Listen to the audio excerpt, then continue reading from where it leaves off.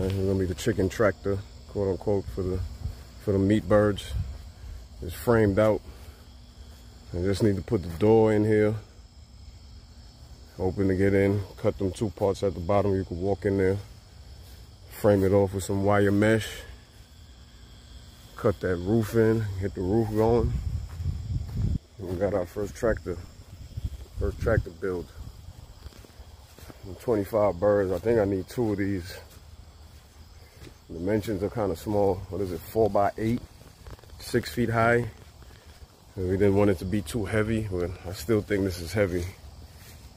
But back here on the bottom 2 extended posts, I'm gonna probably put some wheels on there.